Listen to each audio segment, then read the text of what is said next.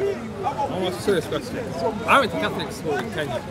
Because obviously, I went to Catholic school called Don Bosco. You know Don Bosco, right? Moscow. Don Bosco. Don Bosco, yes, yes. So that was my school's name in Kenya, and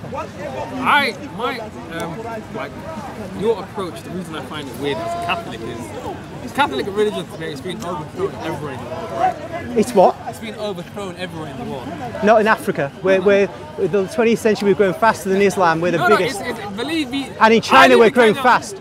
They're all becoming secular, they're all becoming LGBT. But the point I was going to make is that the same way that Christianity was overthrown by Islam in order, it wasn't overthrown by Islam. Islam in the 19th, well, you say these things. No. Islam in the beginning of the 20th century was 31% of the population of sub-Saharan Africa.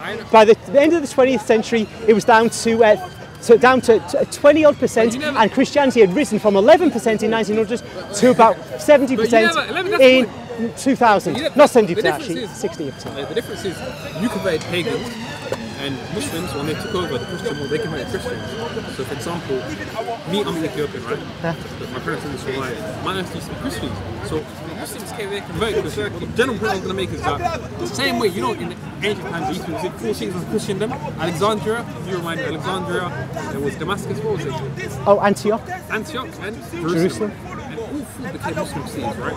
So the same way that they were just conquered, weren't they? That was it. The same way they were overthrown, your own religion, secularism, has been overthrown. Look at all of the great centres of Catholicism, Dublin, look at Rome, look at Spain, Catholic Portugal. They've all become atheist hellholes.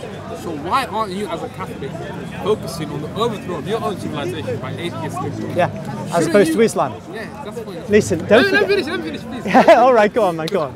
I honestly, I admire Catholics, right? I admire Catholic civilization.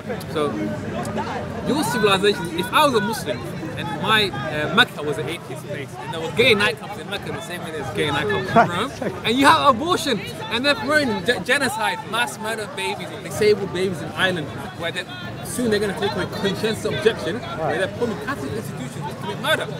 So, shouldn't you focus on that? Why are you focusing on that? What about the celibacy of the priesthood and so on? It's been, homosexuals have infiltrated the church. Okay. The whole paedophile crisis in the Catholic Church is by homosexual marry because the priest won't marry. No. It's nothing to do with celibacy, it's to do with homosexuals. Do you know E. Michael Jones?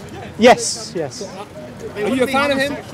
I'm very much a fan. He has a lot of interesting things to say. I'm not saying I follow everything he says by any means.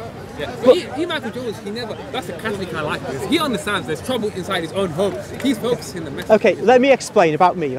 I speak, before Muslims come around here, I'm speaking about Catholic stuff. I start off today speaking about Catholic stuff, and then Protestants come and I speak about Catholic and Protestant stuff. When Muslims come, I speak about Muslim stuff. If you went on my YouTube channel, you'd see that when I began it pretty much 2 months ago, everything is about Catholic stuff, Catholic or Protestant stuff. Then Muslims started coming here. So now I've got Muslim stuff on there.